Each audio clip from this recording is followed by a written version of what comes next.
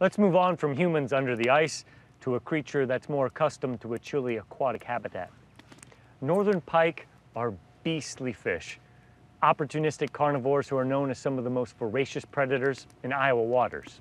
Researchers are discovering how northern pike live, grow, and navigate throughout their habitat in the upper two-thirds of our state. We joined DNR staff via hovercraft, tracking northern pike along the frozen upper Mississippi River.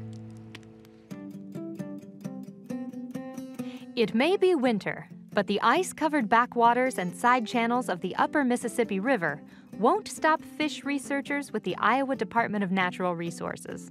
In fact, it's very important that they collect information during the winter in addition to other seasons throughout the year. Winter has some challenges.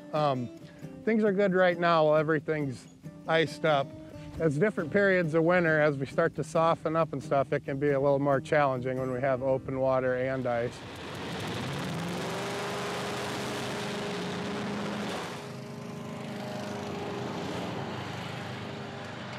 Researchers use a hovercraft to get around the channels.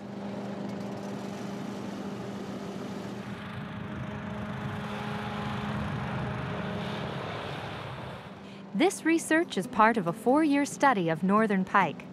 The DNR is looking at population numbers, growth, and other characteristics of the pike, but they're particularly interested in studying habitat use and the seasonal movements of these predatory fish.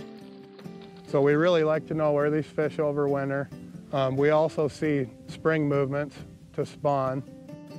Researchers caught northern pike from 2 different pools in the upper Mississippi, near Guttenberg and Bellevue. They surgically implant these radio telemetry transmitters into the bellies of the fish. The antenna hangs out the bottom. The northern pike has to be at least 3 pounds so the fish will behave naturally with the transmitter inside.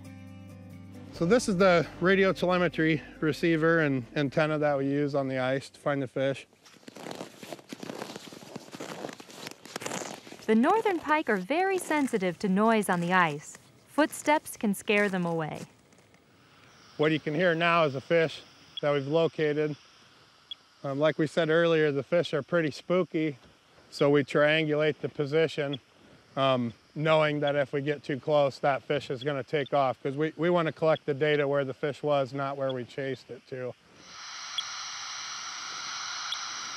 Each fish has an individual radio number, and this receiver right now is set to scroll through each of those numbers every 4 seconds until we hear a fish ping. Then we'll lock onto that individual fish's number and locate the fish.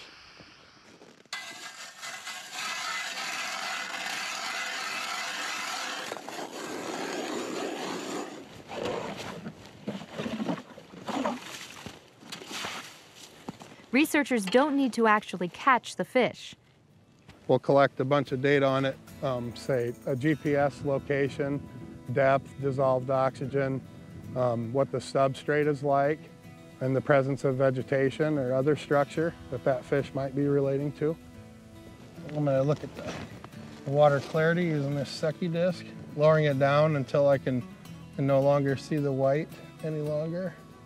Some of the research is already proving interesting. We kind of went in with the notion that these cold water inputs were really important to pike populations. We know they're popular fishing spots.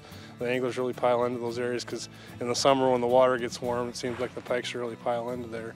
But what we really found is they're not that important to the pike population as a whole. They use different habitat at different times of year. For a lot of fish out here on the upper Mississippi River, winter habitat's critical. They need to get out of the flow and these backwaters that are deep and have good oxygen. Some of those habitat areas are becoming overgrown or are filling in with sediment. Research like this can help inform state and federal officials about what, if anything, they need to do in response.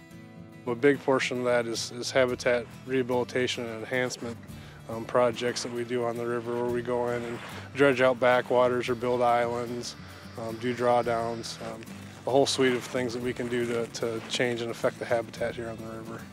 And we can use the information that we've learned from this project to make those projects better.